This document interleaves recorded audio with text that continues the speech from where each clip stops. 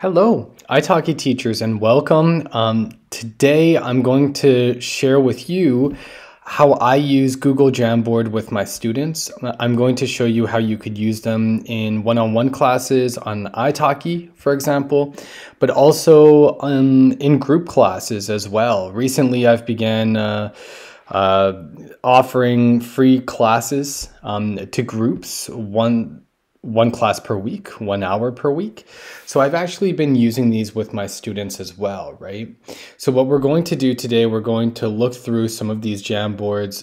We're going to look at how I use it and how you could use it as well, all right? So let's begin. And also, if you're new here, make sure you hit the subscribe button. If you enjoy this video, hit like. I posted a poll a week ago asking which digital tool you would like for me to make a video about first, and Jamboard was the most popular one, and that's why I am releasing this video right here. So let's get started. All right, so first of all, what is Google Jamboard? Well, it's just like any of these Google applications right here. If you head on over to Google, you'll see your contacts, your docs, your sheets, your slides. So Jamboard is just wedged in right there. I learned about this about 1 year ago, maybe a bit more, from one of my university professors who wanted to start generating ideas in class anonymously, right? So that's one of the reasons why I started doing this. That's how it could be useful in a group class. But again, I'm going to show you how I use it with students as well. Okay, so these are some of my students here. These are some of their Jamboards. I also have collections in my other Google accounts as well. Probably 50 to 100 of my students have created Jamboards, and they've created beautiful glossaries. We could head on over here maybe to Juan's, because he is just one of those very motivated, high-level, advanced students.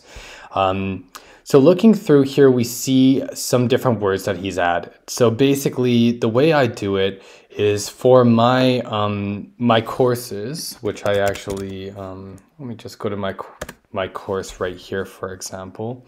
We could go to my 10-lesson graded conversational course. And if any of you are interested in these, head on over to Patreon as well. But if we go to my course right here, you will see in the assignments that I give my students 10% for Jamboard. So that means every class I'll give them 1% for completing Jamboard tasks. Well, not tasks. The task is basically to add vocabulary. It's a glossary at the end of the day. So Juan, for example, had a complete choice as to which words he would add to its Jamboard. So that's the first way that I use this with students. I give them a choice. They are the ones in charge. They are the ones who get to choose what they add to the Jamboard, right? At first, I was requiring my students to add something incredible like 50 words per week. Now I allow them to add as many as they want. So basically, they have to add at least one word. So you see here, one has to hit the hay, so he has idioms, kilt, so he has nouns, gospel, gloomy, so he has adjectives, right? Some of your students may ask you, where should I get these words from? And if they have that question, then you could give them a list of vocabulary words, potentially from a list that is related to the topic of the previous class.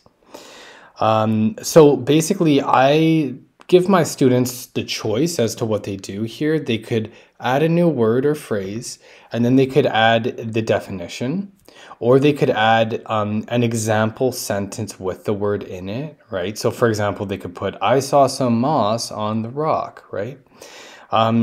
They could add pictures if they want to as well. And basically what we would want to do, just to show you the functions, you add sticky notes here.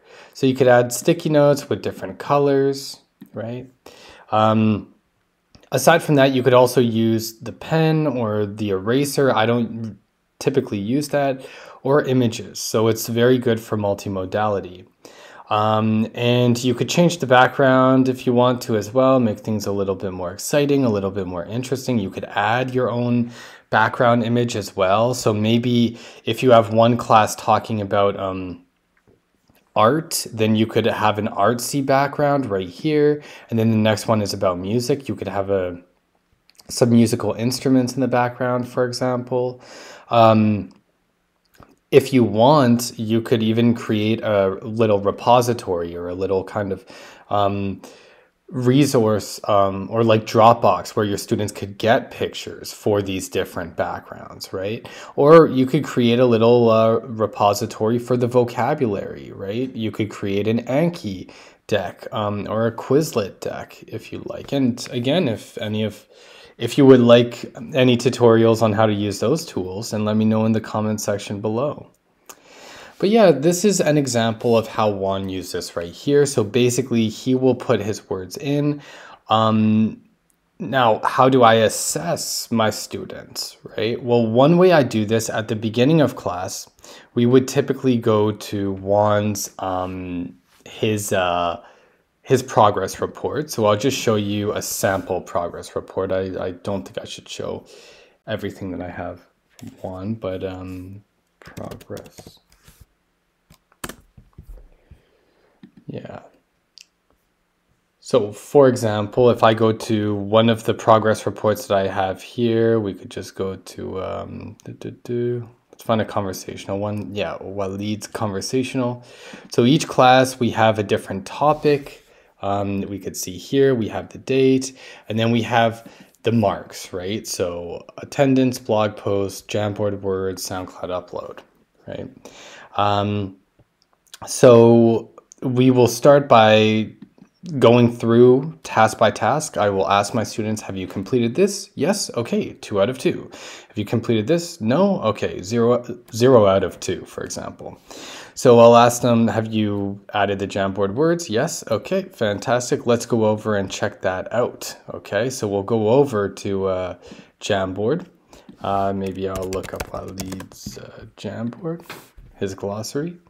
And I will quiz him on some of these words. So maybe it could be something as simple as saying, what does a pebble look like? Yeah. Or where could you find a pebble? It could be something like use glazed in a sentence. Or sorry, gazed in a sentence. You could ask, are you an early bird? So you could actually use the phrase in a question organically instead of getting them to explain what it is or to answer what it is, right? So those are some different ways you could assess. Another thing I do, of course, I create Kahoots for my students as well. There's a tutorial on Kahoots, which is available on my Patreon for any patrons. All right, so that's basically it, how I use it with one-on-one classes right there. It's pretty straightforward and simple. Now, how do I use this with group classes? Well, one thing you could do, this is for my free lessons right here. One thing you could do it for brainstorming, right? So I recently had a class which was based on polyglots. So I asked, what is a polyglot? And I shared a link to this Jamboard right here. You could share the link right here, copy the link, send it to your students if you have multiple students at one time, because some of you may use it. Like I use the Jamboard with my college students as well when I teach on Mondays and Fridays. So what you could do is just add, just brainstorm, just to kind of kick things off. After this, I looked at pros and cons. So what are the pros and cons of learning multiple languages? And again, my students were able to work on this. It's anonymous. That's one of the good things about Jamboard, that it's anonymous. So nobody knows what you're adding, right? Or nobody knows who's adding who. And I've also created collaborative Jamboards with my students. So basically, I will get them to read an article or watch a video for homework, and then they will come to class, and I'll ask them, are there any new words from that article? They will tell me, and we'll add them to our collaborative Jamboard right here. Yeah. I asked them to define minimalism, or actually I gave them a set of definitions and I asked them to explain which one they agree with the most. So that was interesting. That was for our topic on minimalism. This is our glossary again. So see, those are a few ways right there that you could use Jamboard with your students.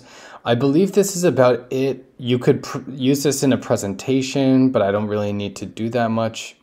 You could rename it, you could download it if you want to, save frame as image, blah, blah, blah.